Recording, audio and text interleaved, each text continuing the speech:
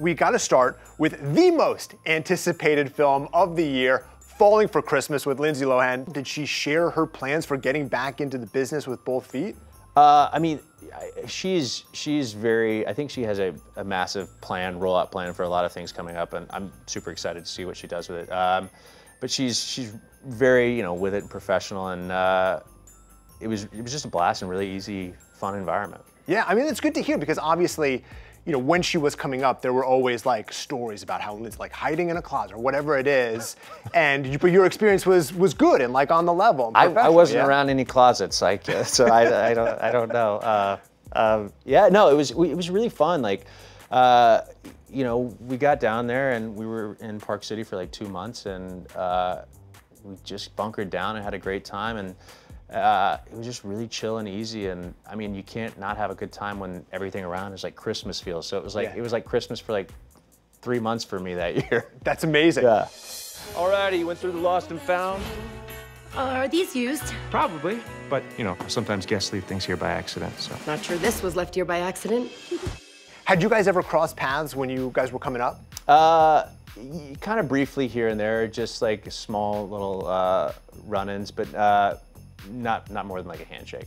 Did you bring Bader? Did you guys get to spend some time together? Yeah, they actually got engaged while we were down there, and she brought her brother down there, and her brother and me hit it off, and he's pretty much like my little brother now.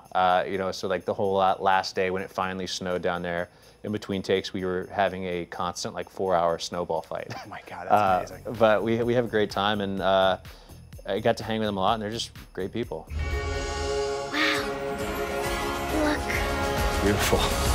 What can you tell me about this? It's sort of similar to Overboard, right? Yeah, it's such a fun flick, but it's this heiress of this kind of hotel empire, and I own the small, tiny lodge on the mountain.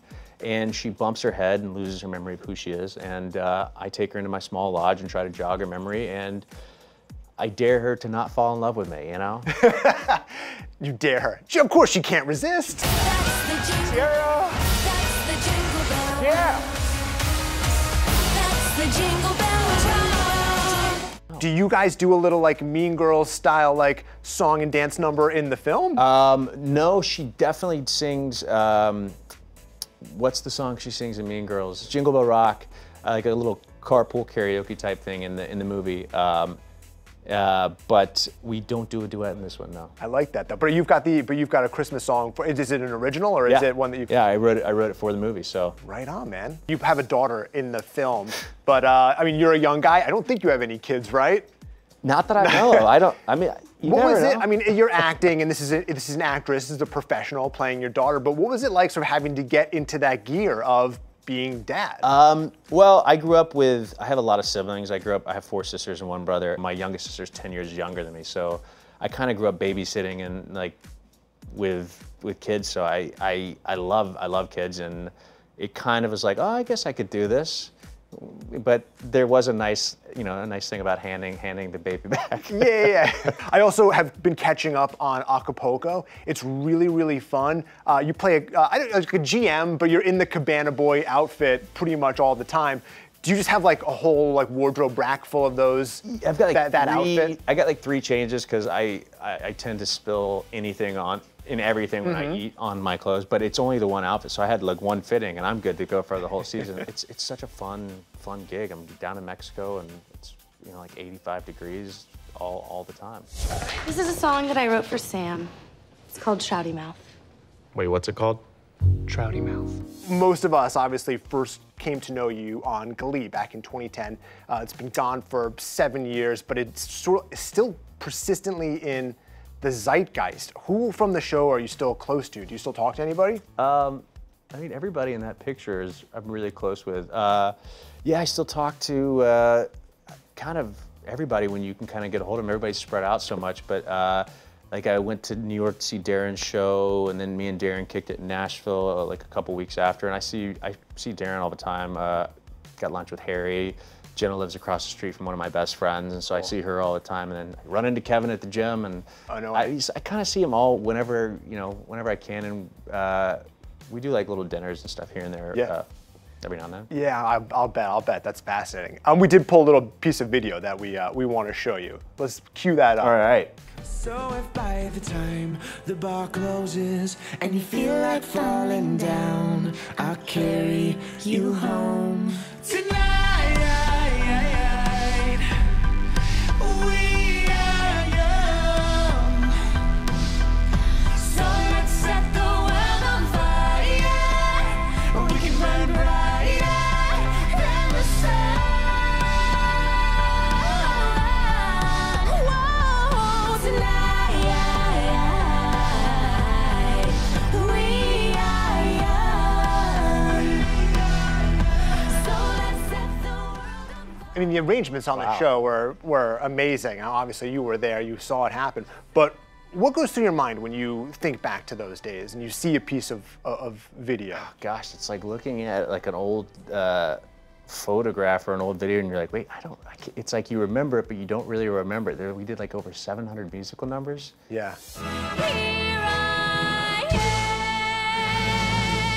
Various people are making the rounds to go see Leah in Funny Girl. Are you going to do that? I might try to see it when I'm in New York. I've been in New York like once since 2018, I think. Yeah. So I love seeing a show whenever I'm there. So, you know, if I get time, yeah. I talked to Darren right before he was doing press for American Buffalo, like right before he had a baby. It was like, man, how are you going to have a baby during this run and then go and do American Buffalo at night? That's wild. It's got to be just a great partnership, because that's impossible to do. That would be impossible to do. But they juggle it very, very easily, and the baby could not be sweeter. I went and saw Darren actually. He opened up at the Hollywood Bowl a couple weeks ago, and I was like holding his baby while he was performing, and it was cool. She was just sucked into like what he was doing. She's all about it. I've been sleepwalking in the rain. I was close enough that I could touch the teardrops on your face. We gotta talk music. Sleepwalking in the Rain is just out. You've had your girlfriend Camelia in a past music video. We don't care about the next day. Wanna take forever, living in a simple state. Will she be in this music video for Sleepwalking in the Rain? I haven't figured out anything with the music video side of things yet. I think, you know, when we go to New York and I come up for air, I'll probably start trying to dial all that in. Yeah. It was a fascinating bit of trivia for me to read that she's Suzanne Somers' granddaughter. Is Suzanne Somers like the most like energetic person on the planet? I don't think there is a sweeter person. She's just charisma and personality for days, and there's no one like her. She's amazing. Our holiday meals afterwards, like, all right, we're gonna thigh master that food off. I'm just kidding. I think she's an incredible cook, but I think it's more about, you know, just eating all day and just enjoying fellowship. Yeah, no, anytime that I met her, she's been a lovely person. Yeah, you couldn't tell how strong my thighs were when I walked in. Yeah. I knew it. You had the look of a man who thigh masters seriously, absolutely. Right on, man. Well, best of luck. Yeah. Chord, thanks so much for stopping by, man. Thank you so much.